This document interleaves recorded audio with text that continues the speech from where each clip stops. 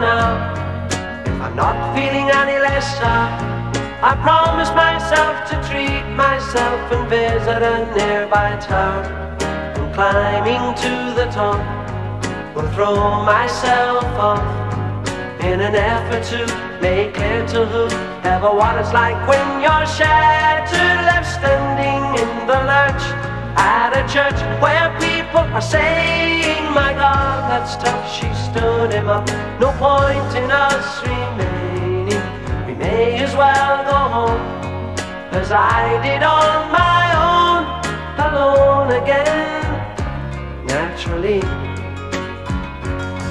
to think that only yesterday I was cheerful, bright and gay, looking forward to what wouldn't do the role I was about to play. But as if to knock me down, reality came around, and without so much as a mere touch, cut me into little pieces, leaving me to doubt. Talk about God in His mercy, who if He really does exist, why did He desert me in my hour of need? I truly am indeed alone again. Naturally, it seems to me that there are more hearts broken in the world that can't be mended, left unattended. What do we do? What do we do?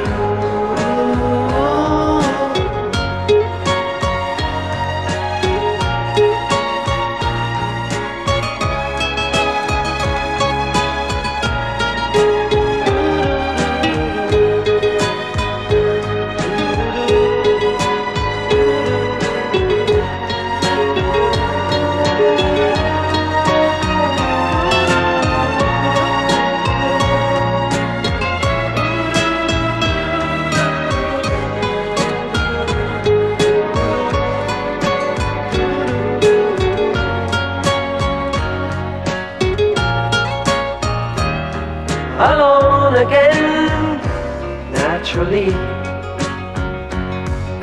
Now looking back over the years, and whatever else that appears, I remember I cried when my father died, never wishing to hide the tears.